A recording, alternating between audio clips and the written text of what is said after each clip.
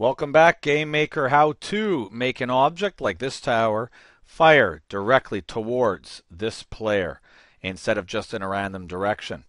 So let's go coding our tower here. I'll just do a simple fire. I'll use the step event. So it's going to be firing a lot. So step.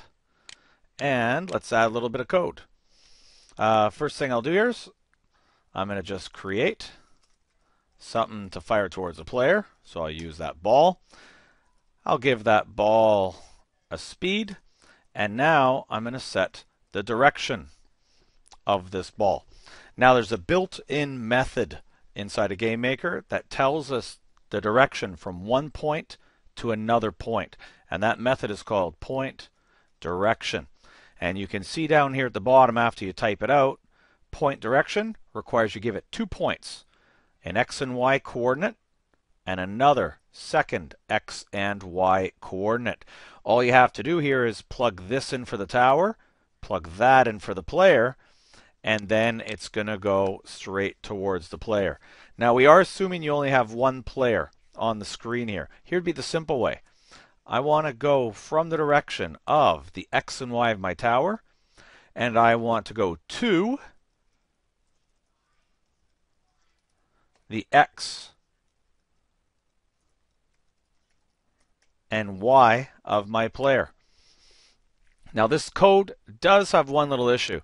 If you don't have a player on the screen, this code will break.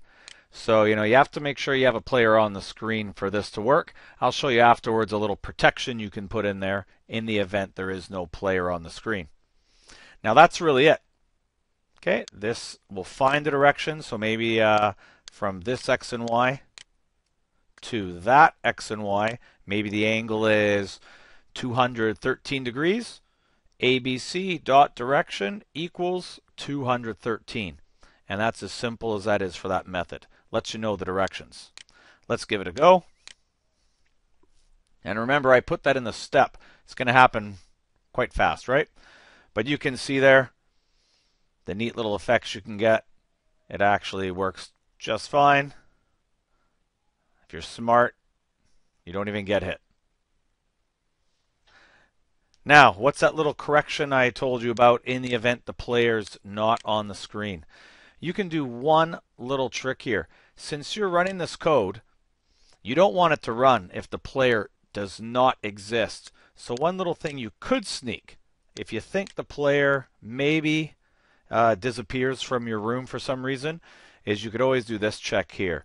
You could say if instance exists, player, then it's okay to run this code. And so you do a little check first, right? If there is a player in the room, then you can do this safely and fire at the player. Thanks for watching. Hopefully you find that useful in your games.